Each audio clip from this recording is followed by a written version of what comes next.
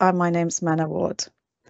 Let me start with the aims and objectives. So our aim today is to guide you step by step on how to complete the timesheets and submit claims to Welsh Government for payment. So the content for today's session is I'm going to set the scene, show you how to sign back into Government Gateway, because I know we've had some questions on that. I'll take you through the claims process step by step, signpost you to further help, and of course you've got the Q&A there, so please ask your questions and we'll answer them as best as we can. So let me set the scene. So the situation at the moment is that you as providers have registered your setting. So just to let you know that 85% of settings have been registered so far as from the 1st of December. 82% have been activated, and it's really important for your settings to be activated in order for you to process claims. So let me explain a bit further. Parent eligibility applications have been submitted. We've received approximately 2,700 to date. 1,000 of them have been approved. Some of them require more information, but the remainder are in progress. And the LA reviews both those registrations and the applications from the parents, and they get approved. In the meantime, while the LAs are doing their job, you as providers are having that offline discussion with the parents to discuss exactly how many childcare offer hours you want and which settings they want to put their child in. So all that goes on at the same time. And once you've established the childcare offer hours required and the settings and the early education settings, it's the parent, here it comes, the parent that sets up the actual agreement. They request the offer hours, but you are well aware of the offer hours that they're going to request online. So as the provider, you will have activated your setting with the activation pin that arrives by post. So that's important that that step is done in order for the parent. They would be able to pick up your name from the list of settings when it appears on the agreement. But more importantly, for you as providers, you will be able to approve the agreement that's set up by the parent. So that's why that activation pin is really important for you to input back into the system so that you activate your setting. So once you approve the agreement, then you're on the step we're at now, which is you will be able to process your claims. So that's just to set the scene for you. So let's go to the claims process. Oops, I just slipped that one, go quick. So you would need to sign back in, really, to the Government Gateway. So there's a few slides here I can show you. So you sign back into the Government Gateway.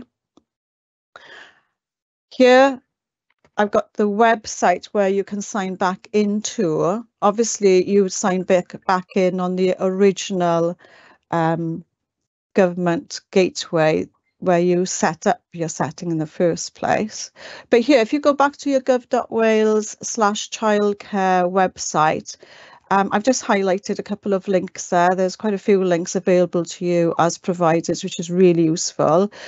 Here, I've got providers sign in to your Childcare Offer for Wales, or providers get help with Childcare Offer for Wales at the bottom. I quite like that option because there's a lot of frequently asked questions listed for you to refer to. I'll just show you here on the next page. So you'll see that providers get help with Childcare Offer for Wales screen, and as you scroll down that, there will be a long list of items for you to read. It includes the previous live events and recordings with regard to registering your setting, activating your setting, and agreements. So you can always refer back to those previous recordings.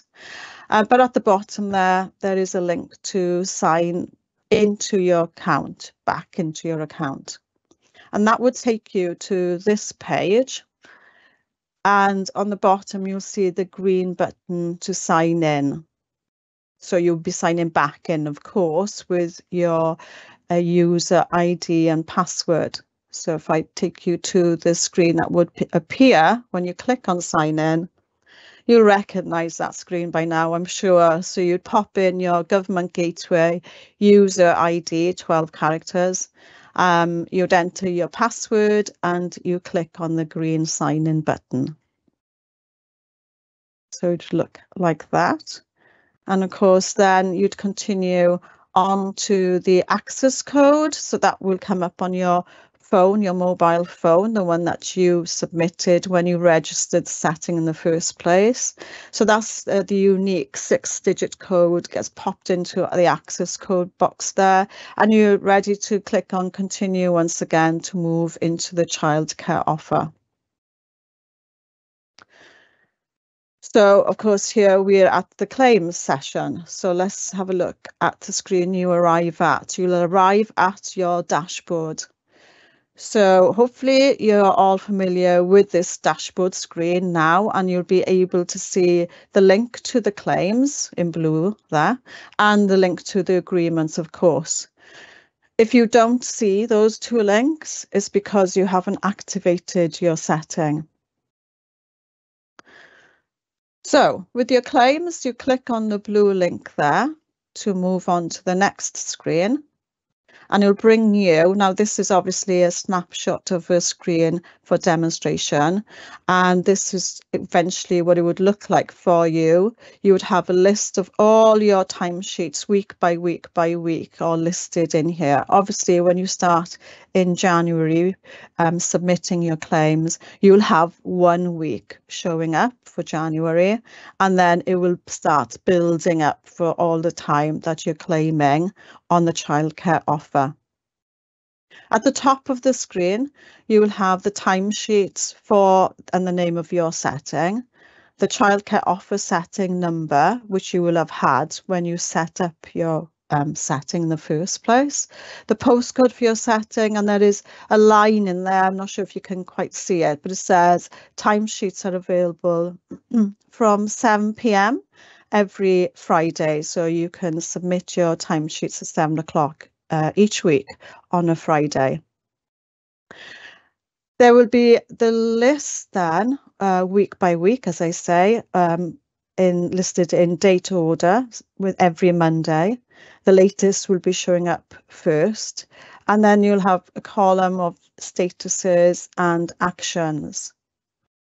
I'm just going to take you onto the next screen just to focus in on those statuses. So here, the statuses, there are 4 types of statuses that you can have.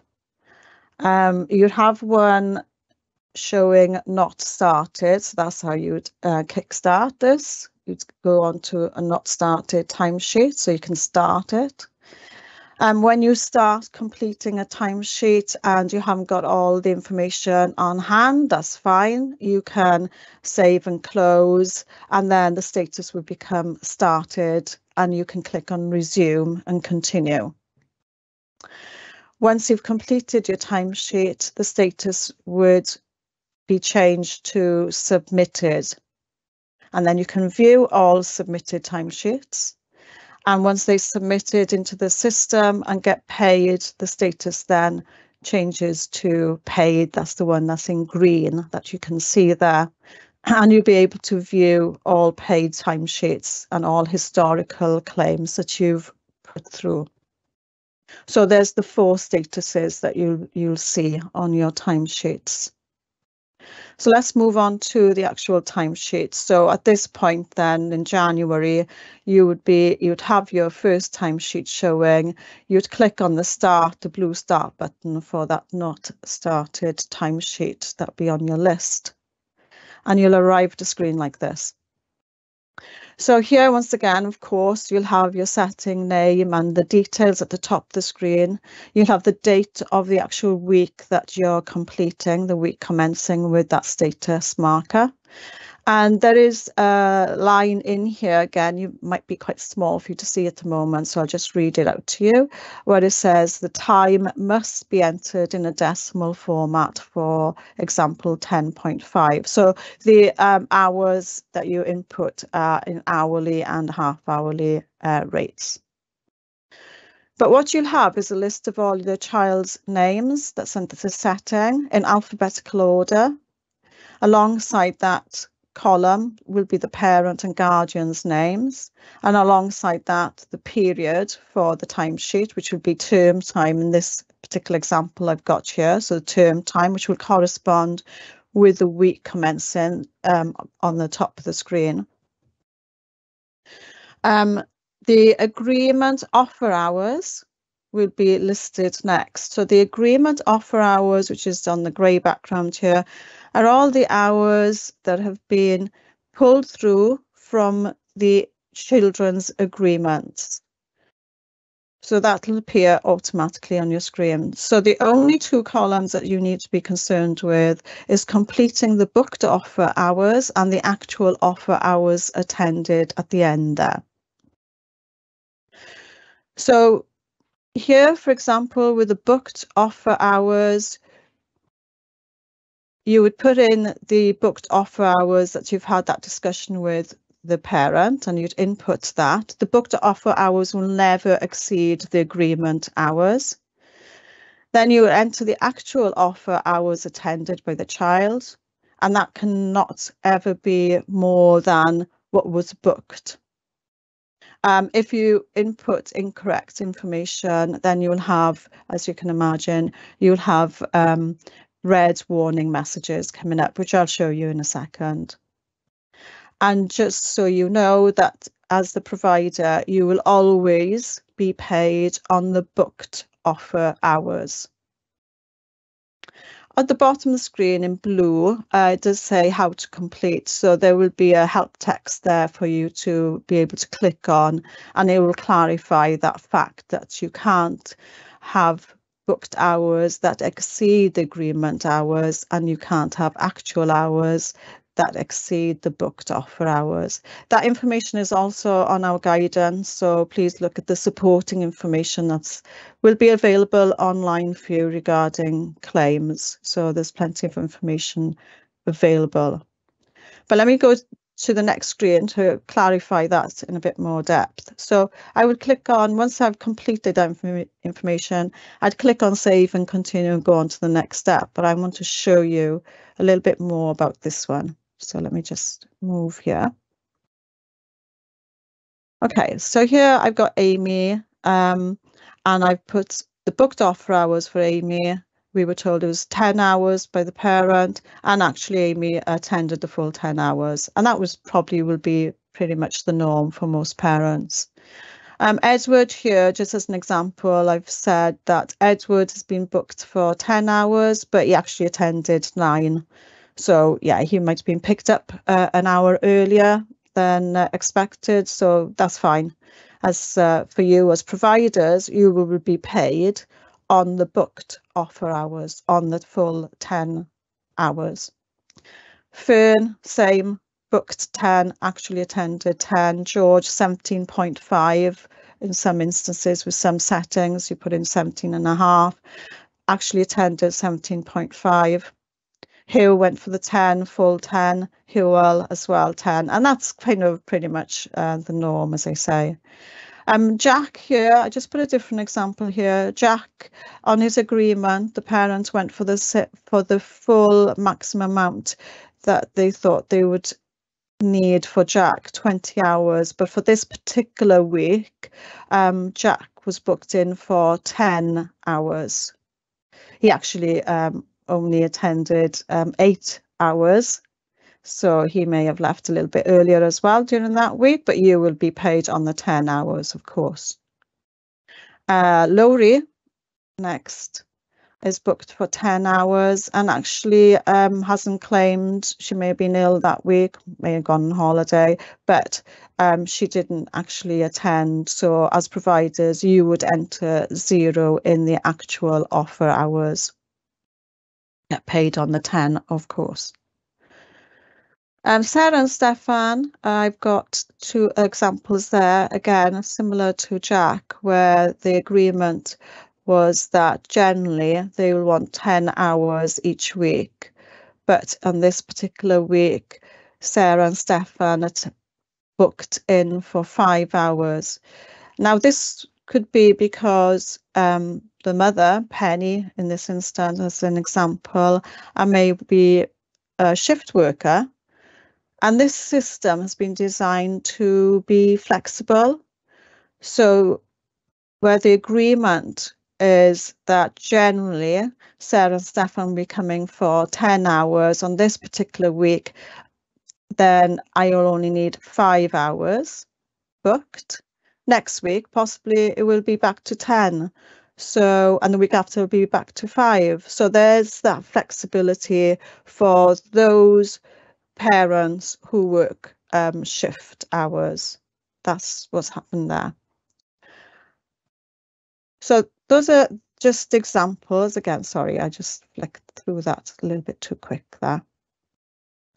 So that's just to explain how the agreement itself really underpins the claim process. So as I say, the recording is available, so you may want to watch the recording for the agreement again.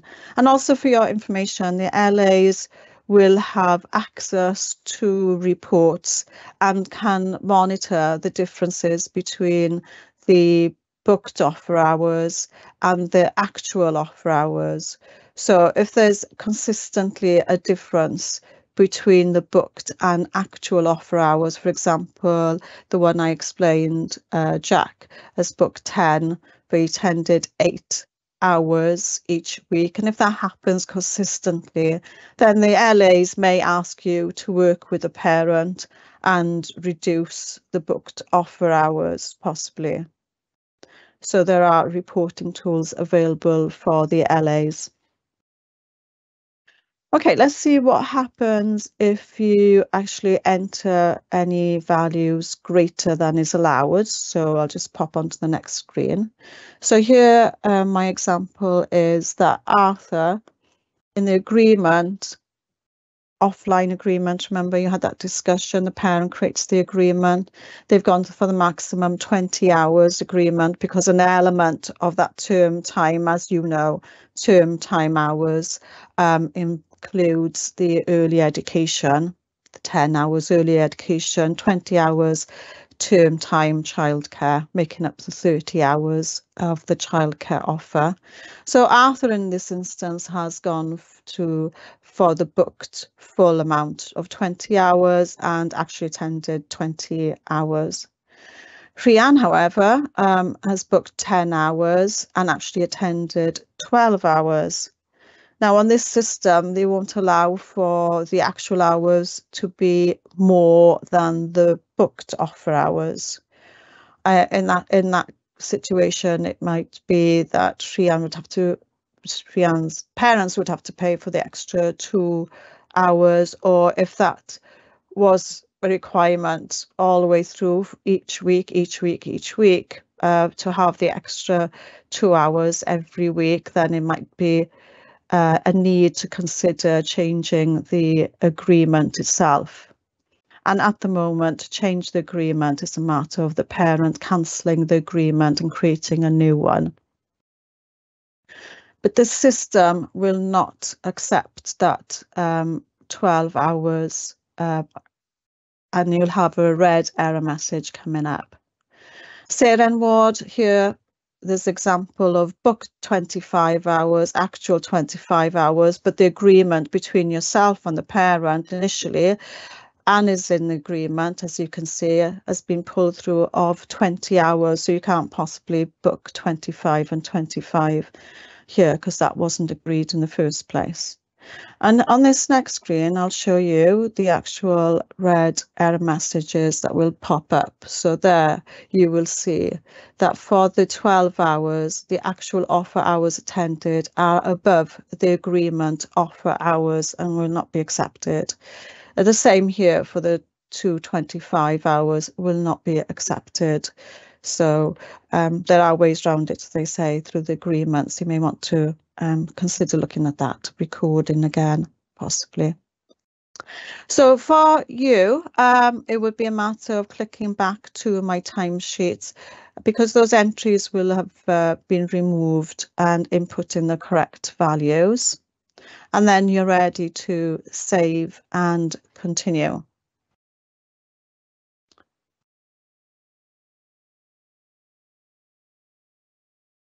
However, let's have a look at the holiday weeks. We've discussed the term time weeks. This is the holiday weeks. So the same layout, exactly, works in the same way. Booked offer hours and actual offer hours attended needs to be completed. And there's a slight difference here in that, just to clarify, Ben and David, these two here, have booked 10 hours and actually attended 10 hours during the holiday time. And what happens in the system is those holiday hours that have been claimed for gets knocked off the child's summary screen that the parent can see. So the parent can actually keep tally or keep tabs on the number of holiday weeks that they have left for the child. I'll show you that screen in a second. Amy, however, Amy has been booked in for the holiday week and the parent don't wish to claim for that holiday week. So for you as the provider, you would enter a 0 in the booked offer hours and a 0 in the actual hours attended. That will mean that that doesn't automatically get deducted from the overall 9 weeks holiday entitlement that's with the childcare offer for Wales. I'm here with the providers. The other thing I wanted to show you that as providers on your screens, you will be able to see at the bottom here the children that have no funded holiday weeks remaining. So Adam, Smith and Bertie, for example, they've used up all their funded holiday weeks and therefore the parents will have to fund those holiday hours themselves. So you will be able to see that information as well. So that's the holiday weeks. Let me show you what the parents can see, how they actually see the tally of the holiday weeks being knocked off as you put the information in the claims here.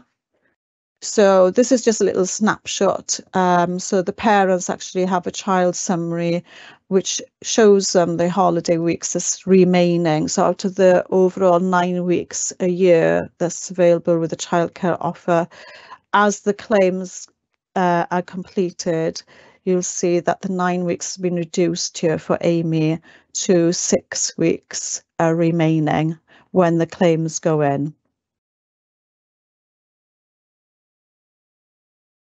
And then, as far as the claims are concerned, as with the provider for yourselves, when you've saved and closed to continue, saved and continue to continue on to the review sheet, you can see all the information that you've inputted. The calculations have been done in the background based on the current amount, hourly amount of £5 an hour at the moment.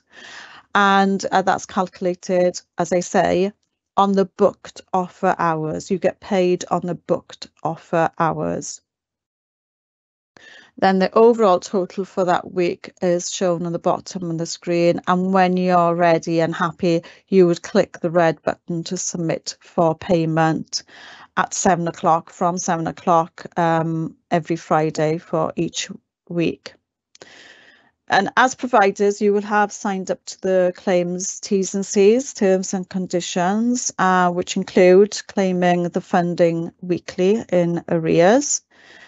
And you must submit all your weekly claims week by week, but certainly within 2 calendar months. Once you click on Submit for Payment, the system will generate a payment reference, and you'll have this notification in green to say your timesheet has been submitted. On the bottom there, it says what happens next. So you'll be sent a confirmation, a remittance advice note, confirmation notification to your email address, and the payment will be processed on the next working day, Monday to Friday, and will be in your bank account as per your bank's processing time. So as far as that claim sheet is concerned, once it's been submitted and paid, the status will show as paid on your screens, and you can always view paid claims. So that's been paid. You'll receive a remittance advice. That'll be emailed to you, and it'll have the details of the date and the total amount paid as well.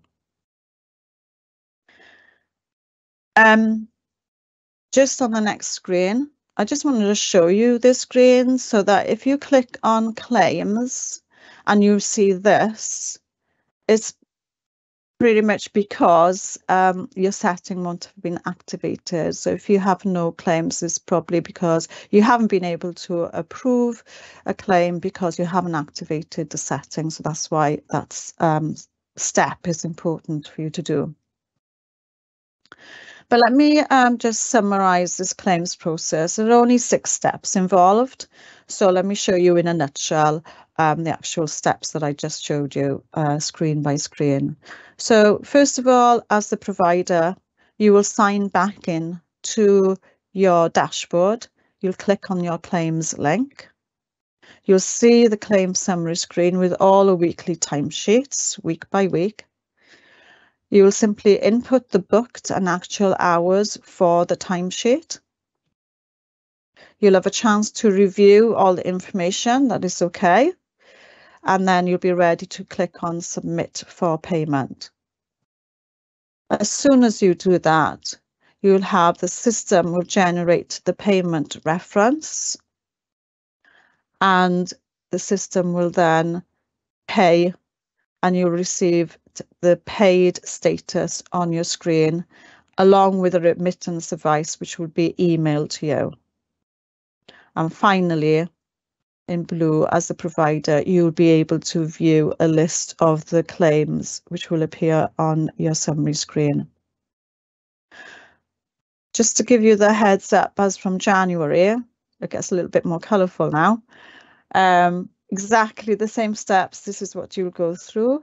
But we're still working on the system, continually working on the system. So by January, just so you know, that LAs and the parents, as well as yourselves, will be able to view the claims. So there's complete transparency on the system as well. And that's really to protect everyone that's involved and protect public money, of course. And that's it. Those are the steps for your claims process. Just to take you to the last slide coming up.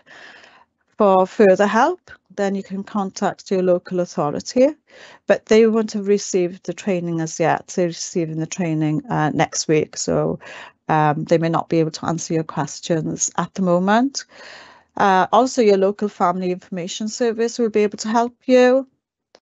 There'll be supporting information for you to view online. As I said at the beginning, there's a heap of information available to you on gov.wales website, including how to sign back in, amongst other information. There's also the recordings for the agreements and registering a setting, which includes activating a setting that you can look back on as a refresher. And this will be recorded as well, the claims recording, but this will be available in early January. and that's just before the claims process itself. So you'll have it fresh in your mind then. And that's it. So thank you very much for attending. That's the claims and timesheets process. Diolch yn fawr.